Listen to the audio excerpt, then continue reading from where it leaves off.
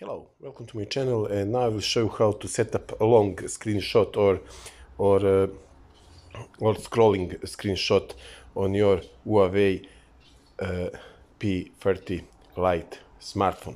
So, for example, let's open one web page and how to take screenshot of this entire web page. Just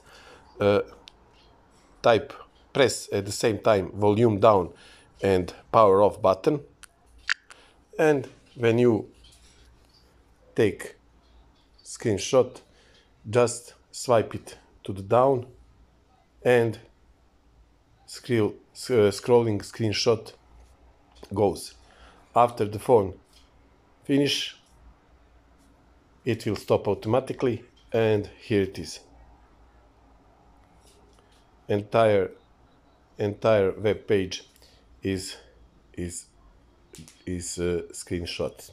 Okay, thank you for watching this video.